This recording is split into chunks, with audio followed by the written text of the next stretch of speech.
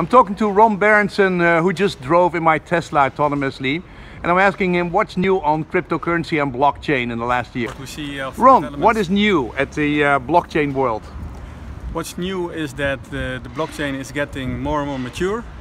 People are getting, on the one hand side, the idea that blockchain is a very good way to implement supply chain solutions, also in the financial sector. And on the other hand, realism is kicking in. People see how difficult it sometimes is to get blockchain solutions really working. And I think it's a healthy next step in this industry to see where blockchain really can make a difference. Yeah, it seems like it's everywhere. I mean, it's in the political world, it's in the supply chain, it's in e-commerce, it's in registries. What's happening with the currency world? What's happening with the initiative of different central banks?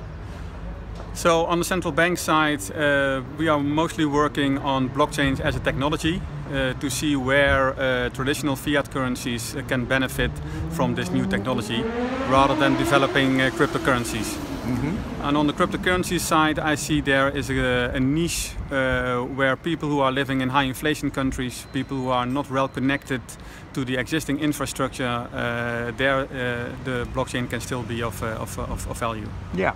The traditional, the bitcoins, have also governance problems and efficiency problems. Absolutely, yeah. That's what I said at the conference last year. Cryptocurrencies have a governance problem. And I think that even with all the new technologies, governance is always there and needs to be taken care of. Yeah, and it's more expensive to do a Bitcoin payment nowadays because of the problems with the blockchain side than with our traditional money system. That's true. A couple of years ago I used to exchange freely Bitcoins with anybody I got into contact with. And it was almost free, and now it's about $7 for one Bitcoin transaction. And that's far too expensive. Yeah, so Bitcoin is having trouble and blockchain is doing fantastically. Thank you.